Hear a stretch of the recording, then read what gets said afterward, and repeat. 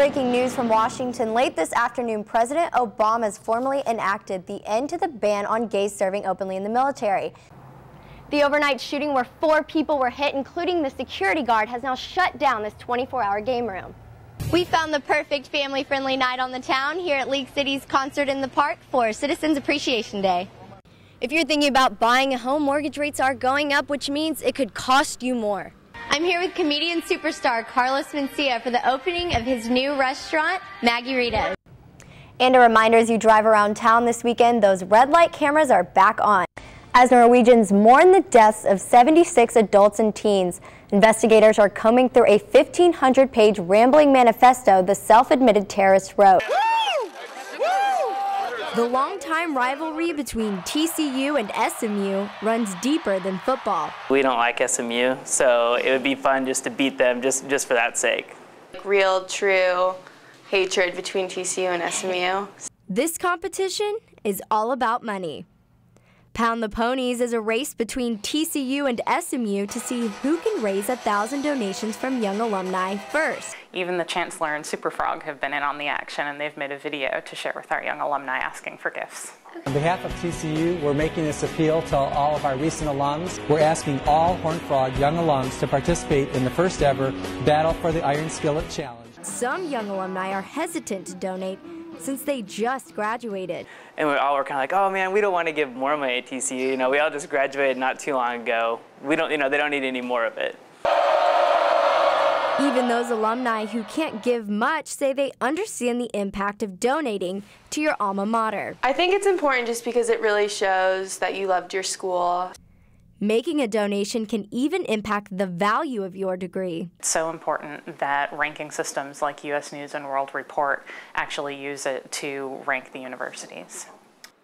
Young alumni have until Thursday, September 29th to get their donations in. The winner will be announced at the Iron Skillet game on October 1st. Brittany Rainville, TCU News Now. TCU students put their artistic talents on display by decorating large concrete horned frogs for a competition and a new tradition.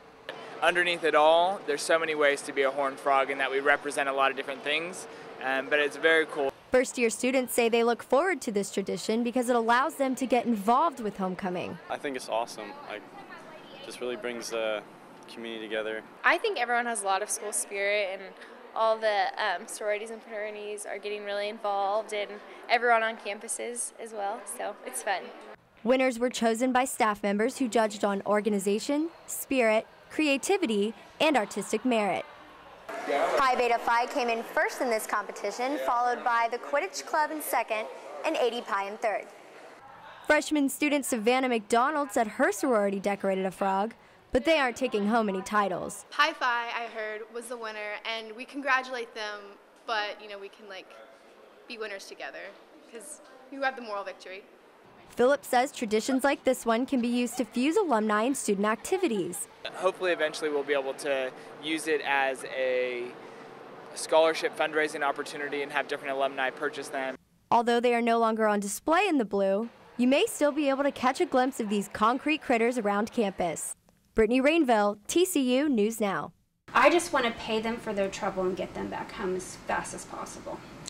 Lucky and Hopscotch. The 2 beagles who ran away from home were recently found by a neighbor who lives nearby.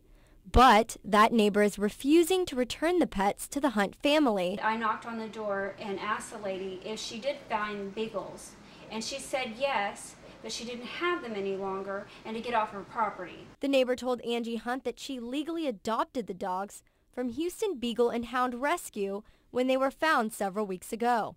Angie says the dogs have tags with her information, but she was never contacted. She says she even posted missing ads on several websites, one in particular that is affiliated with Houston Beagle Rescue. They tell the public to post their dogs that are found on petharbor.com. And although she does not wish to sue either the organization or the person now taking care of the animals, she doesn't think this is a fair situation. In a case like this, Texas law could be on the owner's side since it's unclear whether rescue organizations have the right to impound. Rescue organizations commonly have the mistaken belief that if they have a dog for a period of days, some think 3, some think 5, some think 6, then they become the owner of the dog. Texas dog lawyer Zandra Anderson has dealt with numerous cases of this nature and hopes the Hunts will soon be reunited with their furry family members. And it doesn't matter who has the dog, she still is the owner. Brittany Rainville, Eyewitness News. She was scared. She was really scared. Families woken in the middle of the night to watch their worst nightmare come to life. They say, hey, come on, wake up, because there's something wrong. And then we just come outside for my apartment, and we left everything. Residents watched as a fire tore through their homes at the Wood Creek Apartments in Northwest Houston around 3:30 this morning. 16 units were destroyed in all, leaving many with little to nothing left of their belongings. Because we weren't allowed in there, they said the ceiling would collapse. Okay. So I don't even know if we're going to be able to get anything out of there for her. So she's going to have to start from scratch on that too. Many were able to get out safely except one 42-year-old man who had to jump from the second-story window. The doors were covered with fire. Like the only place he can get out was either the balcony or the window, and I think his closest area was the window, so he just jumped out.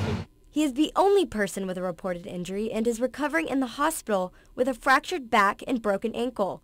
As for the rest of the residents who will begin rebuilding their lives, they feel lucky to still have them.